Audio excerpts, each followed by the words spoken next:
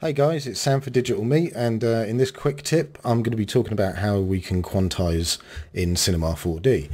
Now I'm sure you all know that you can move and rotate and scale and hold the shift button and you'll kind of get it to snap to increments in its movement.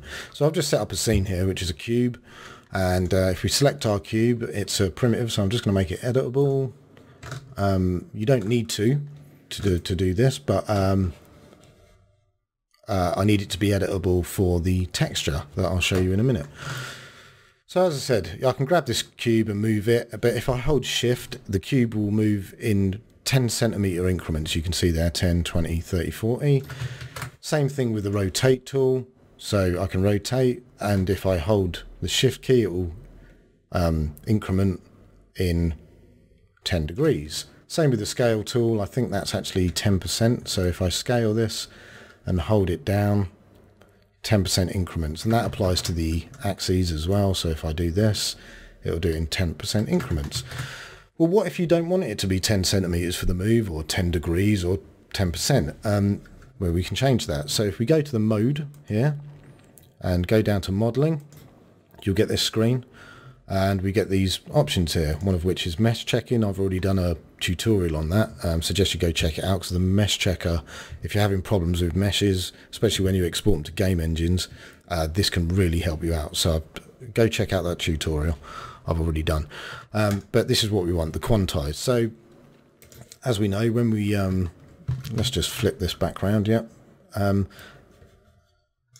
Oh, I need to go back there, and I'm going to lock that off so it doesn't change. This little padlock, it stops this from disappearing when you click on other stuff. So just like when we move this and hold shift, we can actually have that turned on constantly. So if you enable quantizing, you can see that it moves in increments now. I find it a lot more helpful just to hold shift, because it's like you can toggle it on and off pretty much. So we'll just leave that off for now. Okay, so here you go. Here's the movement. It's set to 10 centimeters. If I set this to 50 centimeters, now when I move and I hold the shift button, we've got nice 50 centimeter increments. Same with the scaling tool. Instead of scaling up and down in a 10% increment, we can do it in 50 or any other value you'd like, if it'd make things easier. So you can see how that works. And the same with rotation. I find that particularly useful, this one, because if I'm rotating and I want a 45-degree angle, I can go 10, 20, 30, 40, and you know, you want something in between that. So you can change that to a 5-degree increment, and now I can get to 45, and there we go. We've got a perfect 45-degree angle, which is great. And now then we have the texture. Now this is specifically for the texture tool, so, and this is why this needed to be editable. So if I add a material to this, it's just a material with a texture in the color channel, and then select my texture tool. I'm just going to change the projection. I'm going to click on this tag here. Oh, I locked it, didn't I? Click on this tag, and I'm going to change it to, I don't know, flat mapping or something like that, so you can really see what's going on. And then go back to mode, modeling, and then I'll lock this off again. We can see the texture's locked to 0.01. So if I move this like this and then hold shift, you can see it's incremental, it's like, but very small. Okay, so let's change this to 0.1.